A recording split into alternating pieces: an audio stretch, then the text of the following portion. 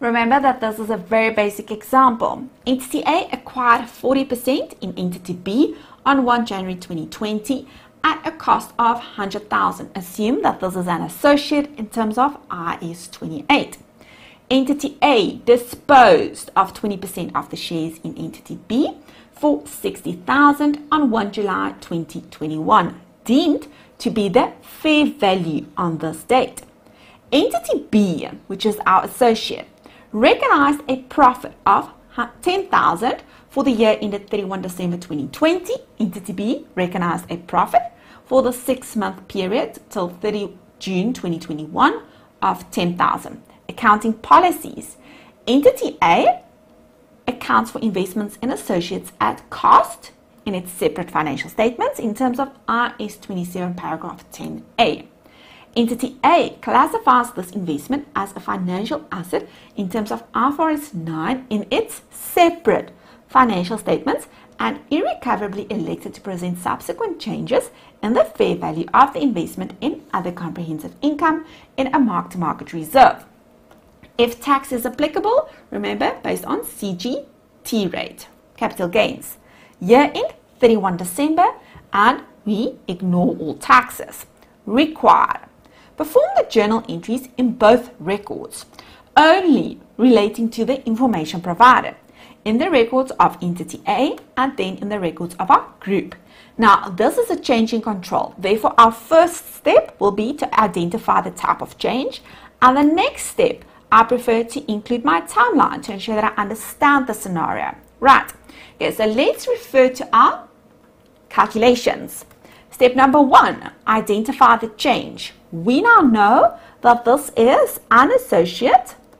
They sell 20%, and this will be a normal IFRS 9 investment. Right? Step 1. Step 2, we're going to look at our timeline. Okay, so guys, at the top of our timeline, we need to look at our separate records of our investor. At the bottom, we look at our group records. Very important, remember. Now focus and think with me, please. In the separate records at the top, we now know that this is an associate for this period on our timeline.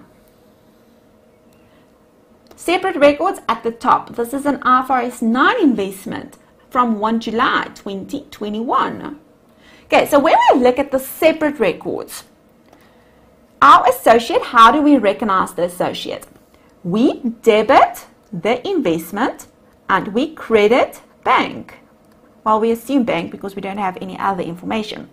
Now, they've indicated to us that the cost is 100,000.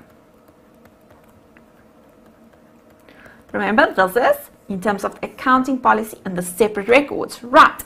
Now, what happens? Imagine that you are standing on 1 July 2021. On this date, they sell the 20%. They've indicated to us that they sell this for 60,000. Now, let's just think about our normal transaction here, guys. We will have to debit bank because they receive the 60,000. What do we credit? We credit the investment with how much? Originally, they've purchased this for 100,000. They sold 20%, therefore, times 20 over 40, and this will be 50,000. Therefore, our investment will decrease with 50,000. And we will credit a profit on the sales transaction of 10,000. Right, now, still in the separate records, what do we do now? If we refer to IAS 28 paragraph 22, this is an associate that changed into an IFRS 9 investment. Look at this. Measure your retained interest at fair value. Remember now, guys, we need to measure the retained interest at fair value. Now, what is the retained interest? 20%. The entity still has 20% in entity B. Therefore, we need to remeasure that 20%. Now, when we look at this, our fair value, look at the right side, guys, of the 20% is this 60,000. How do we know this? Because they've indicated to us the 20% that we've sold is at 60,000, and they've also indicated to us when we look at this that this is at fair value on this date. Therefore, we can assume the remaining 20% is also fair value, and we know the cost of that 20% is 50,000. Therefore, we are able to identify that there is a 10,000 fair value adjustment. Therefore, we will have to include in the separate records, debit the investment with a 10,000, and look at this, guys, credit our fair value adjustment in our profit and loss with a 10,000. Do you see? This is not yet the mark-to-market reserve, because the standard indicates to us on this date, we now assume that the 60,000 is our fair value as per IFRS 9. Okay, guys, let me just write this down. The standard indicates to us that we now assume that the 60,000 will be our fair value in terms of IFRS 9. Now I want you to focus on the group section only at the bottom of our timeline. If we now need to apply, remember, we need to apply IAS 28 equity method accounting. Now, if we need to apply our equity method accounting, at acquisition date journal entry, do we include anything for group purposes? No. Why not? Because this is already at cost through the separate entities records. Because in the separate entity, we have debited the investment in associate at cost. Now, for the since period relating to our retained earnings, we will have to allocate a portion to our NCI, only 40%. And this will be 4,000. Now, what will our journal entry be? We will have to debit the investment in the associate with the 4,000. And we credit our retained earnings, statement of changes in equity, with the 4,000. Guys, if you're not familiar with these journals and understand them, please refer back to our IAS 28 lectures. Right. Now, for the current year profit or loss, they've indicated to us 10,000. Therefore, we will have to allocate 4,000 to our investor. We debit the investment in our associate with the 4,000. And we credit our profit relating to our associate in our profit and loss with 4,000. Right, now, what happens on 1 July 2021, the date when they sell the 20%? If we refer to IAS 28, paragraph 22 on the right side of your screen again, number 1, we had to measure the retained interest, which we've already done, guys. They've already done this, right? Number 2, we need to calculate the profit or loss for our group. How do we do this? We obtain the fair value of the retained interest, step number 1. Therefore, fair value of our retained interest, which is the 60,000, plus the proceeds, which is 60,000, the selling price,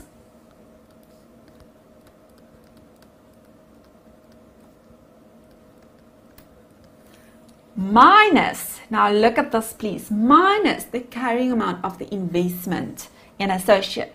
Therefore, now first we need to determine what is this carrying amount. Now I want you to look at the left side of your screen for me, please. So we've got our carrying amount of the investment. Remember, this is from a group perspective. If you think about your statement of financial position, remember you will have a line item, investment in associate.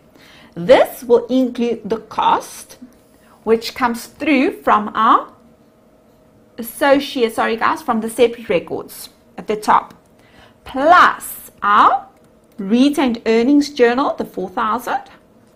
Remember this 4,000 here. Plus, just want to move my screen a bit here so you're able to see, plus the current year's profit, 4,000. Right. Therefore, we are able to identify that the carrying amount will be an amount of 108,000. Right. Therefore, we now need to take this out. This is a minus. On the right side of your screen, this is the calculation of our group profit or loss. Therefore, minus the carrying amount of the investment, and this will be 108,000. And we are able to identify that there will be a profit from a group point of view of 12,000 to recognize. Right, guys, now just bear with me. Listen, okay, so we now have to recognize the group profit or loss in our group. Therefore, we will have to credit the group profit relating to the sale of 12,000. Okay, so the way that I normally look at this, what do they receive? They receive or they keep the 20%, and they've received the 60,000. Therefore, this is still included in the records. And we now need to take out this investment in associate because this is no longer an associate. This is now an IFRS 9 investment. Therefore, they received the 120,000, but we need to take out the 108, and this is now 12,000 profit. Therefore, we credit the profit. Okay, but what do we debit? We need to debit the profit recognized in the separate financial statements in the profit and loss. The journal entry we've recognized at the top. This one, guys, in the middle of your screen, we need to take this out. We now need to debit this from a group perspective and take this out. And this is 10,000. And then the balancing figure, we will debit to our investment in associate. Now, I'm going to explain this to you just now, that this does make sense. 2,000. Okay, this is your balancing figure, right? Okay. Now, if we look at this from a group point of view, a group perspective, guys, they have recognized in the separate records a fair value adjustment. Remember, this journal entry, orange, guys, they've recognized the fair value adjustment at the top. But for group purposes, guys, look at this. For group purposes, we don't want this investment in our records anymore because we do not have access to this. If you look at your timeline, for group purposes, on your timeline, and I'm going to make use of orange, this section here, guys, this is not included in the group anymore because the group does not have the investment in associate. The group has nothing to do with entity B anymore. Entity B is now a normal investment. Okay, therefore we now need to take out that 10,000, the journal here at the top. How do we take this out? Guys, I am going to explain to you the principle relating to this just now.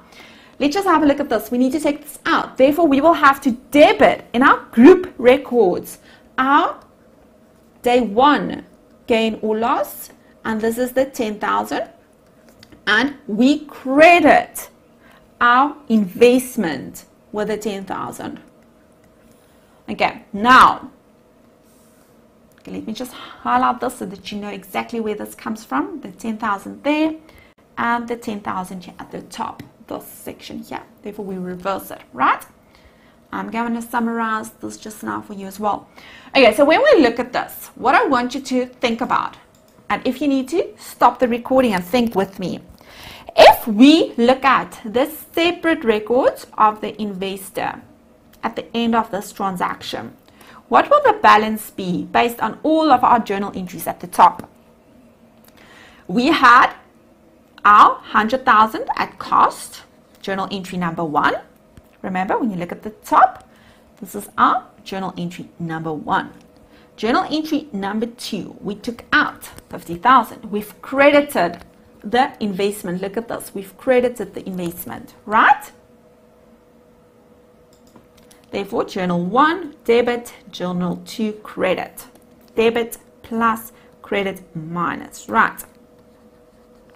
Okay, journal number 3 will be to debit the investment with the 10,000 and credit fair value adjustment. Therefore, debit investment, we need to plus 10,000 again. Plus 10,000. This is our journal number 3. Therefore, the balance in our separate records will be 60,000, which is the fair value on 1 July. Now, if we look at our group records, from a group point of view, what will be included? Okay, work with me here, guys. Think with me. Okay, from a group perspective, which journals have we included? I'm going to make use of purple for you to follow me. Now, journal number 1, we've included the investment in associate with the 4,000, right? Therefore, we need to include journal number 1, and this will be plus 4,000. Journal number 2, I'm going to look at this plus 4,000 as well. Journal 2 will be the profit for the current year. We've debited the investment with the 4,000. Therefore, add the 4,000. Right? Journal number 3 will be to recognize the group profit and take out the separate records profits. We've debited the investment with 2,000. Therefore, journal 3, we plus the 2,000. And then journal entry number 4, we credit the investment with the 10,000. We take this out, 10,000. Therefore, do you see that we have a balance of 0? No amount, guys. Why not? Because in the group, this does no longer exist. This is just a normal financial asset investment in the separate records of entity A. Okay, I'm going to repeat myself here. In the group, this investment is not an associate. It's a normal financial asset in the records of entity A. Right. Now let's summarize the steps for us. We are now going to summarize the steps, right? Okay, so when we look at the separate records of the investor on 1 July 2021, we have to recognize the profit relating to the sale. Therefore, a profit or loss relating to the sale of the transaction. The second journal entry will be to measure the retained investment at fair value. Therefore, your retained investment at fair value. Right. Now, what happens in our group? In our group, step 1 will be to take out the separate entities, profit or loss, and include our group profit or loss. And remember, you will have a balancing figure to your investment. Step number 2, we need to reverse this journal entry from a group perspective. Why? Because at the end, our balance from our group should be 0 in the records. Okay. Now, guys, I just want to add something a little bit confusing now, or just another principle, not really confusing, just another principle that I want you to please remember. Now, if there were any amounts previously recognized in OCI, which can be your mark-to-market reserve or your revaluation surpluses, you need to take this to your retained earnings. Okay,